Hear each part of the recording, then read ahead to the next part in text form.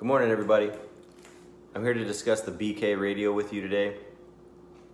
We're going to do this a little bit differently than we normally do. We miss having you guys here at the station. We love coming and training with you guys, but in lieu of on-site training with all the crews now because of the current virus situation and all our social distancing, along with all the rules and policies that we're set to follow, I want to make sure that we get you the information that you need in a fashion that's hopefully more easily discussed than the PowerPoint. Although it's super thorough, it is sometimes difficult to follow. So if you walk with me, I'll break down the radio for you, I'll break down the comm book for you, and we'll talk about how to build a command channel that you're going to need on any and every incident. So let's start with the Radio Basics 101. There's a locking tab here on the side. If you push it up, rotate your radio, your battery pack comes off. If you tap that, there's 9 batteries inside. Our recommendation is to change those batteries on every fire that you go on. You're not sure how much was used on the last one, and communications are involved in every sort of radio injury, every fatality, and every misunderstanding. So let's just make sure that our radios work. If we look at the BK radio itself, it's the Bendix King. For those of you that are wondering what BK is, let's look at the very top. This is your power button. If you turn it on, your screen will turn on and you'll hear that sound. If you turn it all the way to the right, your volume will be all the way up. For this demonstration, I'm going to turn it all the way down so we don't have any unnecessary beeping. This next button right here is your squelch. For us in Orange County, let's not even worry about it. If you turn it on, just make sure it goes all the way to the left till it clicks. The areas that we fight fire in are so vast that we don't have interference with channels bleeding over onto one another. This happens more in areas where fires are occurring in a closer area. We're not going to have that bleed over down here, so let's just leave that off. There's 3 toggles, 1, 2, 3. Now what we want to do is if you're looking at the radio, you want them to point towards you. If they point towards you, then you can manipulate the radio. If you want some feature on your radio to work, then point it away from you or towards the antenna. It goes up and out of the antenna, away towards your friends and or the repeater to do the function that you'd like. And the last little bit is a knob here. This is your channel selector knob. So as I turn it, you'll see that I can change what frequency I'm on my radio. Okay. This screen will display the name given to the frequency that you're working with. That's usually how most of us operate. There are numbers associated to that, and they're within our book, and we'll discuss that shortly. There are the punch pad on your Bendix King, and that's how you're going to work on programming it. We have a fancy label on them. They should be on all your radios, and when you check them out, it'll tell you how to input to make your own command channel, how to clear one out. So let's discuss our channels first. In Orange County, we operate on the solar plan. That's San Bernardino, Orange, LA, and Riverside counties. It'll be mostly our 91 corridor, some of the 241. It comes down into all of our canyons and everything that bumps into the Cleveland. In that whole area, we'll be working in there, so we have common communications between all of the neighboring agencies. We've already pre-programmed that for you in your radio. Now, just know that even though we're in the year 2020, our communications book is from 2019. That will be corrected in the spring, and you'll have a new colored book. On the back of your radio, you'll have a sticker that should match the same color as your book. If the sticker on your radio doesn't match the color of your book, then let's work on contacting communications, and they can get you the programming that you need or the appropriate comms book. The solar plan that I previously discussed is in group 1. The way that you get to your groups is you press the pound, some call it a hashtag, #1 enter. When you do that, you should see CDF command 1 tone 1. If you don't, adjust your channel selector knob and you'll see all the frequencies that are in group 1. Every fire that you and I fight in Orange County is going to have a frequency in group 1. If we happen to be fighting fire down south, there's the PROS plan. PROS is Pendleton, Riverside, Orange, and San Diego counties. We've conveniently packaged that for you in #2 enter. So it'll look just a little bit different because there's some San Diego features down there. So these X channels that you're going to see, That's for down south. Okay. The command group that we're going to discuss and make momentarily is probably already programmed in your radio, but you need it for your fire, not the last fire. So if you press pound, pound, enter, you probably have some frequencies in your radio. If they're in there, just hold the star button down. For a long time, it'll say delete all, and then eventually it'll say command empty. If you had your volume on, it would make this annoying sound. Just leave your volume off, and we won't have to worry about it. The reason why you build a command group is you're going to need to run your fire. So the first arriving engine would arrive on scene, provide their size up, and ask for the resources that they need. They would be operating off of a command frequency. For us in Orange County, our default button is going to be Fire OC. So if I was going to build my command group, I would press pound 1, enter. Within the solar plan, I would scroll my channel selector knob until I find Fire OC, and then I would press the star button 1 time, and when I do that, it says command channel 1. We build from left to right, and I'm going to describe that in just a second. As you build, your first arriving unit is going to use Fire OC.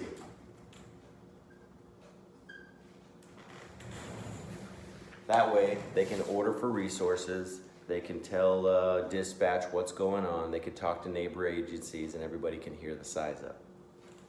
The next thing you're going to want to do is send units either down the left or the right flank, or send them up to a neighborhood to patrol, so you're going to need tactical frequencies. We're going to need at least 2, because you have 2 sides of the fire, Alpha and Zulu. They sometimes call them different names, but don't worry about that for now. It's just there's a left flank and there's a right flank. And sometimes in the middle, there's some assets that they want to protect, like homes or structures or schools or some sort of building. So they might give you a 3rd tactical channel, but we're just going to deal with the first 2. Whoever goes down either side, left or right, whichever side you decide to attack first, is going to need one of those tactical channels. So you can give them a channel, which we like to use in Orange County, is any one of the V fires. 22, we like 24, we like 26. So let's just use 22 for now. If you did that and press the star key 1 more time, it should say command channel 2. Now we have V fire 22 as your first tactical channel.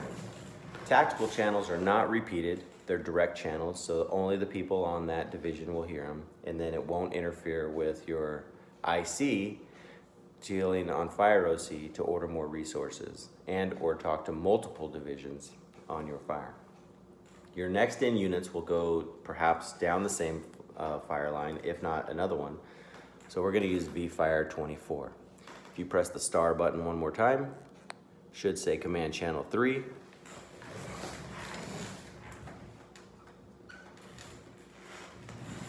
And now they can operate on the other side of the fire. Eventually we'll be tying it all in.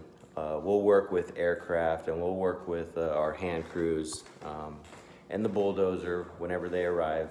And we'll work on circling the fire, we'll work on extinguishing the fire.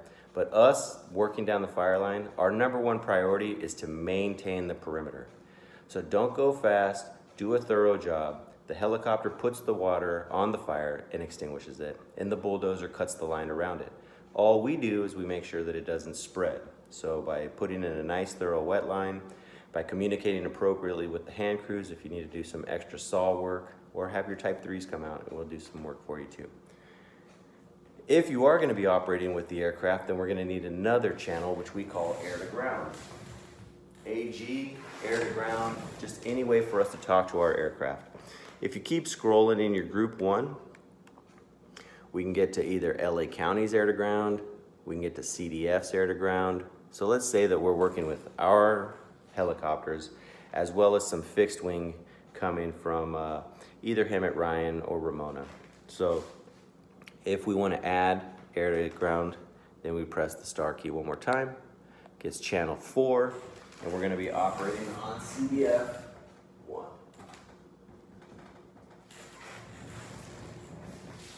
And that's the reason why we build our command groups from left to the right. If every time you need to find it, the command is always all the way to the left, and your guard, which for us, think of it as your emergency button on your 800 megahertz, we'll want to build that all the way to the right. So if you keep scrolling in group 1, eventually you get to this thing called guard. I'm going to turn my volume back on. If I turn past one more, you get this disabled sign. So in the middle of the dark with fire and embers blowing at you, not looking at your radio, you know that if you turn your knob all the way towards your command channel, you'll hear this sound. And if you turn it all the way and hear this disabled sound, one more click back should take you to guard. You can get on the radio, call your mayday. So we need to make sure we add that in at the very end. Press the star button one more time. Should be command channel 5. Now let's make sure that we actually appropriated all of our channels in our command channel the way we thought we did. So if you press pound, pound, enter, again, I'm going to turn my volume off. Then your command group should be built as such.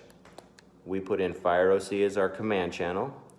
We put in vFire22 as our first tactical channel. We put in vFire24 as our second tactical channel. And we put in CDF air to ground for us to talk to the aircraft, and our guard so that we could save ourselves in case of emergency. The next thing we're going to do is work with these toggles here so that we can make sure that we can hear what we want to hear.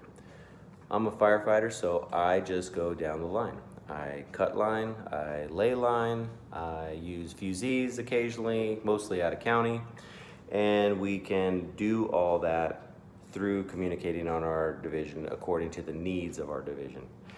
So I'm going to pretend that I'm working on vFire22 with you. I'm going to want to press this priority button. It's PRI on your radio, priority.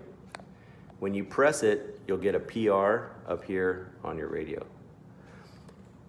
It's priority listen. All it does is if anybody talks on vFire22, I'm going to be able to listen to it on my radio.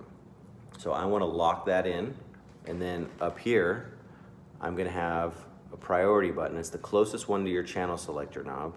It's hard to see in the video. Just look at the top of your radio. Press that towards my antenna, so now it goes in the opposite direction. So I can hear any communication that happens on this radio on vFire22. If I wanted to listen to any other channel, and I recommend that for anybody who's paying attention to what's happening in your neighboring divisions. It's parts of our 10s and 18s. You want to know what they're doing next to you. You want to know what you're doing.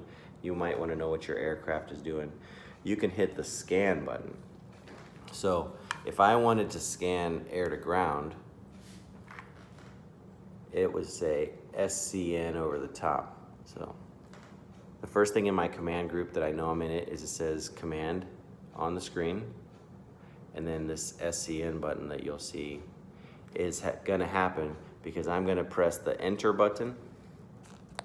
When I press the enter button, I can scan it. Up on the top, the middle toggle is the scan option. So when I do that, the scan on my screen is now blinking.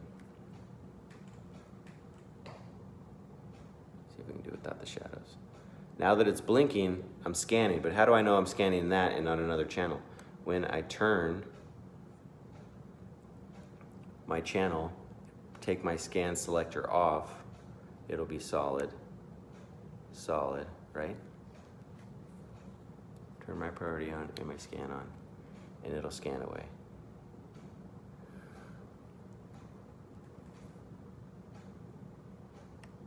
There you go.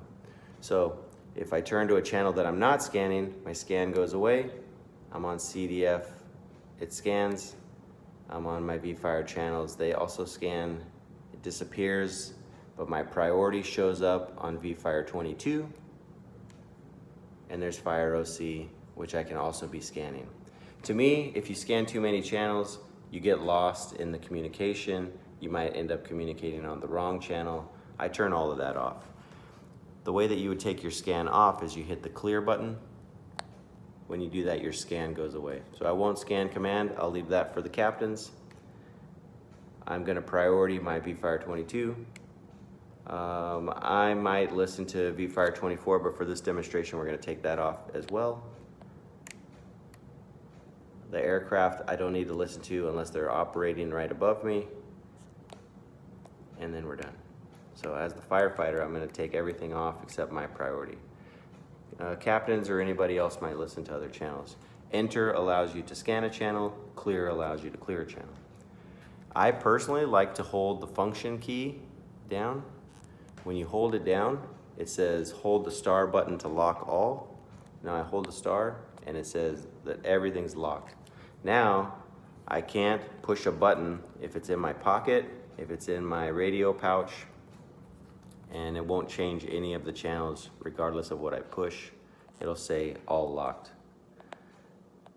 You don't have to do that. If you want to take that feature off, hold the scan or the function down again, press the star, it's all unlocked.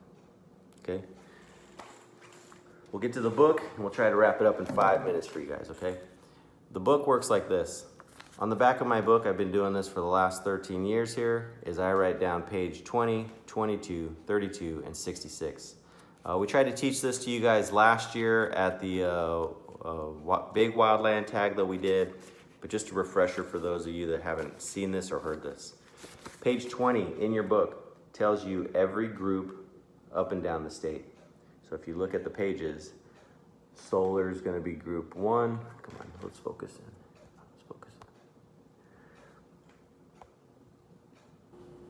in. Okay. Solar is going to be group 1, so is pros. That can tell you how to find what channels you might be looking for if you're going up and down the state. Sometimes we respond in an initial, an immediate need, and you might be going to an area that you respond just to a division, especially if we're going into Corona, if we're going down towards Pendleton. You might not have a base camp to go to where you can clone your radios. You might have to just use the book. So you can see where you're going on page 20. On page 22, it is the groups breakdown. So for those of you that are trying to figure it out, the groups are broken down with every channel. These are your receiving frequencies, your transmitting frequencies. It'll display the name that you should see on the screen, and it'll tell you what group and channel that it's in on the page. They're numerically ordered, so if you get a sheet 205, for those of you that are wondering, when you get to base, there's a communication sheet. It'll give you frequency numbers. If they don't give you a name, you can just scroll down the numerics until you find the number, come across until you find the name, and then figure out which group it's in. You can program your radio. And it does that for all of the 25 groups that are in California. Okay. So if you keep scrolling through all the groups, and then we get to page 32,